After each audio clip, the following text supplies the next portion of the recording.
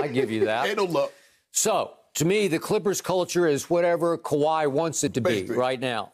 Basically. Yeah. Basically. And he wanted Serge Ibaka to be part of that culture because he loves Serge, and Serge loves Kawhi, and it's going to be very different. But they kept their one enforcer. Marcus Morris is still right in the middle of this, and he is a very valuable piece, and he got his money to stay.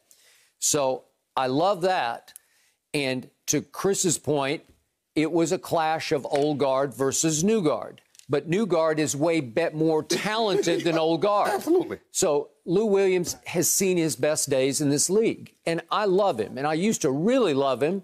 But he has become, in their eyes, expendable because he didn't want to be in the bubble, and he played like it last year. Because in the playoff run, he shot 24% from three, and he was driving me out of my mind because he looked lifeless. He looked like he was not buying into whatever the new Clippers were selling. He had a lemon pepper sauce. He had lemon pepper sauce. And we know about the Magic City incident, and I think that was the beginning of the end of Lou as a Clipper. Yeah, you can't do that. Okay? So, no Trez, again, rejected to the Lakers. Oh, there you go. He was a reject. He's a cast-off. Skip, just say that Trez is no longer there.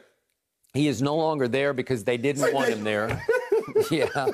And so here we go. Lou Williams is on the market. I don't know what they can do. I don't know what you can get. As Chris said, these are all very difficult moves.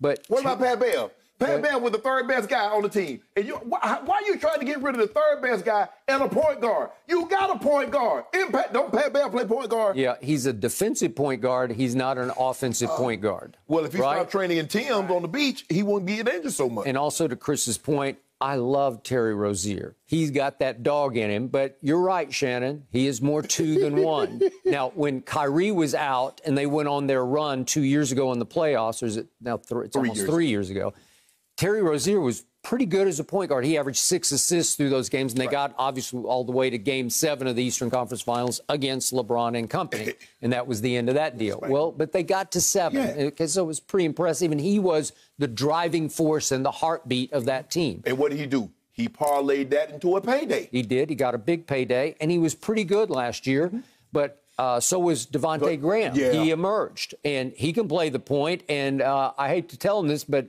LaMelo, on usage rate, he might lead the league in usage rate next year as a rookie. Yep, he just might. So somebody is odd man out, expendable, and I will not be shocked if the Clippers figure a way to pry Terry Rozier loose. I know Chris saying it's not happening.